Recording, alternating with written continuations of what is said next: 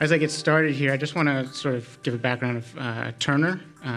As Keith said, we do roughly, I'll say roughly, $10 billion volume annually. That is internationally. So our headquarters is based in New York City, where I am based as well. We have over 40 offices in the U.S. In New York alone, we do over $2 billion annually. So the BIM projects that I touch covers roughly $2 billion a year. So I'm pretty busy, to say the least. So just to give a general background of who I am, aside from Turner, my background is in the design industry. I'm a trained architect. I have a master's degree in architecture. Worked in the design field for roughly 6 years before I came to Turner. And one of the things that I like to touch on when I talk about that is that everything I did when I was designing buildings and thinking about how to create a building was centered around the idea of 3D. There was nothing that we did that was strictly two-dimensional. It was always 3D, which then evolved into a smarter BIM environment. But anything from fabrication directly from digital models to figuring out complex designs where you can have unique and interesting buildings was something very central to what I was sort of brought up on. So then, segueing into the construction industry, what I noticed was that there was a gap. There was a gap between the collaboration between the design community, the construction community, and eventually the ownership community. And my interest was, how do we start to bridge that gap and make information flow more freely across the team? That there was always this loss of information that happened when information exchanged hands. So 3 sort of overarching topics that I'm going to cover today in this brief amount of time is, one is setting the goals when embarking on a BIM project. Define BIM. What are the expectations from the team, right? What are our goals? I think we all have common goals in the end, at the bottom line, but what are our intermediate goals along the way? Also, procuring and standardizing BIM, very important to the process. How do we at Turner and how do we in the industry start to procure and standardize? And then lastly, capitalizing. Right? This is a business. We want to make sure we're executing properly, that we're giving value to our clients at the end of the day. So then also some sort of random terms that come to mind, some keywords that you can think of when we sort of start up a BIM project. So setting the goals. Now, this chart sort of shows the total cost of ownership across the project lifecycle. And what's interesting here is that 31% number that lies in the construction costs of the industry. Without looking at each of these individually, I think what's important here is that each of these parties that's focused on these individual pies of the chart we don't always look across those lines to the other pieces of the chart. We're very concerned about our own piece of the pie, right? The problem is that we live in a world of silos. Architects, engineers, contractors, CMs, and owners, right? It's a very siloed, and it comes down to this sort of risk of sharing information, that we're still stuck in the, and I sort of speak to the US model, is that we're still stuck in a sort of contractual world where there is a big risk with sharing information, and we need to overcome this sort of siloed domain of sharing information. So in looking at the sort of universe of BIM uses, as we would say, this is probably just a short list of some of them that are out there. What's important here is that almost all of these are central to the idea of creating three-dimensional information first, and what are the benefits that you can reap after that. Some of these are not related to a three-dimensional model at all, but the ones that are sort of based around that idea of accurately representing the building first, and then what else can you do with that information downstream? I think there's a myriad of uses, and we have to sort of understand what those potentials are and how they help us. And it's not just about helping one of the parties on the project, but it's about helping everybody on the project. It's about how can we leverage the information that's created by one team to be used downstream by another. And so we look at the sort of this short list of uses and who's doing what over the time of the project, who's doing what and who's benefiting from that information.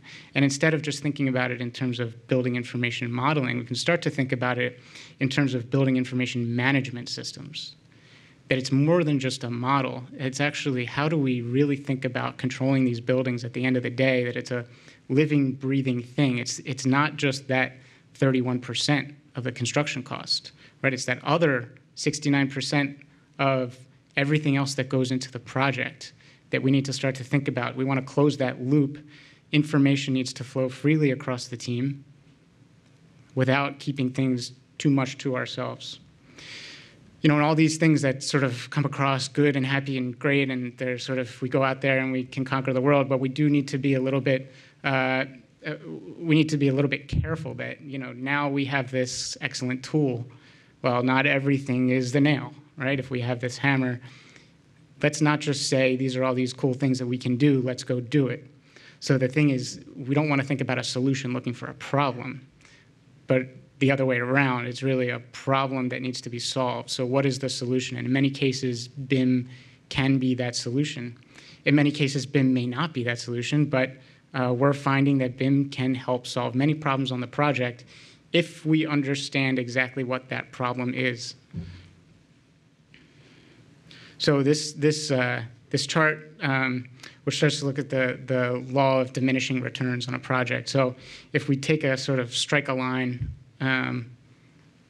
way to the left here, and we say that the cost to do something on the project is very low, and you've done something good to raise the value of whatever that is, that's great, because it's cost you next to nothing, right? But that's going to run out, right? I think we're all, we can all probably agree on that without an investment, usually the benefit is, can dry up pretty quick.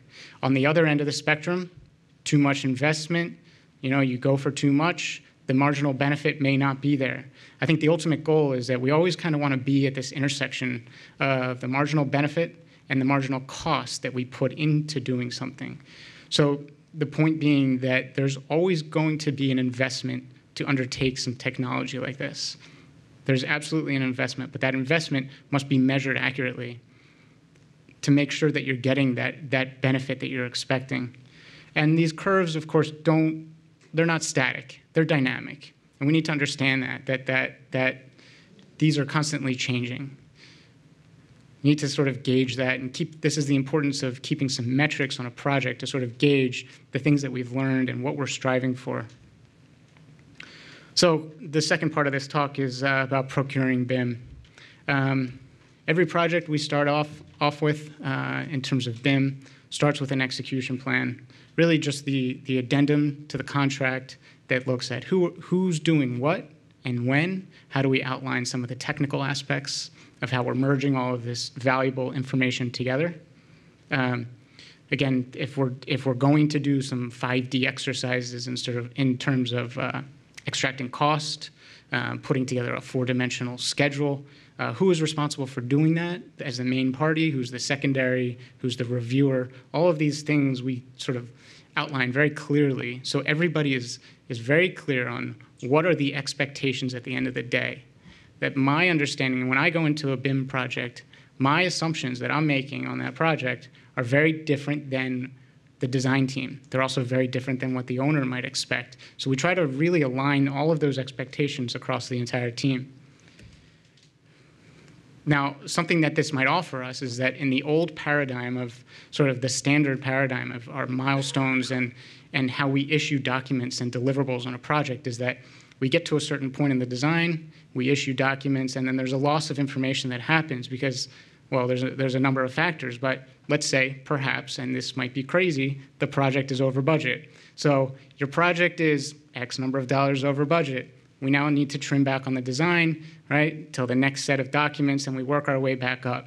So instead of this sort of rework and sort of keep go, stop, we can start to think about this rapid iterative process where the model becomes a working model, literally a working model that everybody can start to evaluate, communicate, collaborate clearly to gauge the progress of the job. So 2 main aspects. What does the owner want to get out of the BIM process, and how do we break down those silos? Now, I put some links up here. This is for the benefit of the recording. I probably missed about 30. I think these guys have touched on some good ones as well. So I want to touch on this last portion, and I would kind of be remiss if I didn't talk about any Turner projects. So this is my chance to sort of show off a little bit. Some of the metrics that we've captured over time in BIM projects versus non-BIM projects. You can see from a productivity standpoint, the BIM projects have done much better. Also, on a more detailed level, this is just looking at process and fabrication projects, but the BIM projects certainly help us save on schedule variance and change orders, MEP RFIs compared to total RFIs. There's a true outcome that we're seeing from the BIM projects that's an advantage. Now, some things that we've done in the past. This is probably one of the hottest words of the day: 3D printing. But we've used this to our advantage to communicate ideas to our owners, to our subcontractors. This is a 3D print of a curtain wall detail on a project. And what's interesting about it is that it's color-coded based on the different trades. So we can put this on the table in a meeting with our subcontractors and look at the sequence of trades that need to come into that space and really talk about the complexity of what's involved in that. Because in the drawing set, that's not really apparent, the number of trades that are in that individual area. Secondly, our site safety review process with New York City historically was a two-dimensional submission of a series of drawings. We collaborated with the New York City department, and we came up with a solution where we can produce a two-dimensional set, embedding some 3D information into that, some screen captures from the model. But taking it to the next step, we've actually been able to give them the model itself. So this model that we're submitting to them as a live three-dimensional model actually has a three-dimensional stamp in it of the reviewer's name. The reviewers can then come out to the site with their iPads. They can come review the models and verify that the crane is in the right spot, that the hoist is where we said it was, all the fencing is there. And at the end of the day, this is the regulatory agency that's signing off on the permit for the safety of the building. I close with this image, which in speaking about facilities management, this is a tool that we're currently working on, where it's taking a three-dimensional model and adding in the layer of gauging performance of the building. So what's happening in the video, what you're seeing is that we're actually testing 4 pieces of equipment that are tied to rooms. We can drop that into a chart that maps its performance over time. We can change that period of time, whether it be on a weekly or monthly stage. We can start to check the trending data of those spaces. Now, one of the challenges in doing this is also making it very user-friendly. We want the end user to be able to use something like this. We don't want it to be this highly technological tool.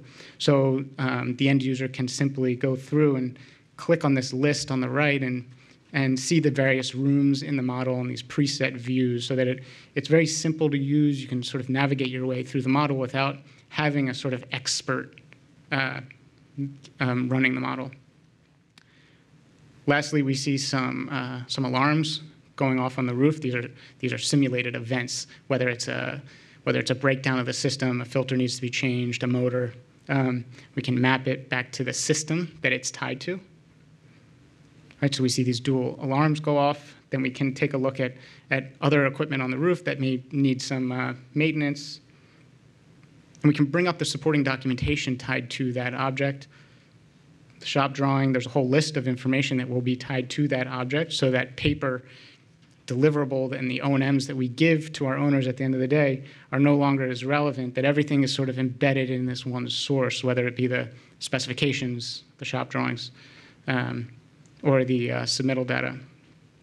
So I sort of close on that, and I just want to mention that, Turner Construction itself, we don't really do any work here in Australia. We are a large company, and we do have partners across the country. So Leighton, which is one of our sister companies, we tried to get some slides in here to sort of show some of their work, and in the end, it didn't truly work out. But just wanted to give a mention that there are some great BIM things going on, both with my colleagues who presented before me and also with Leighton right here in Australia. So thank you.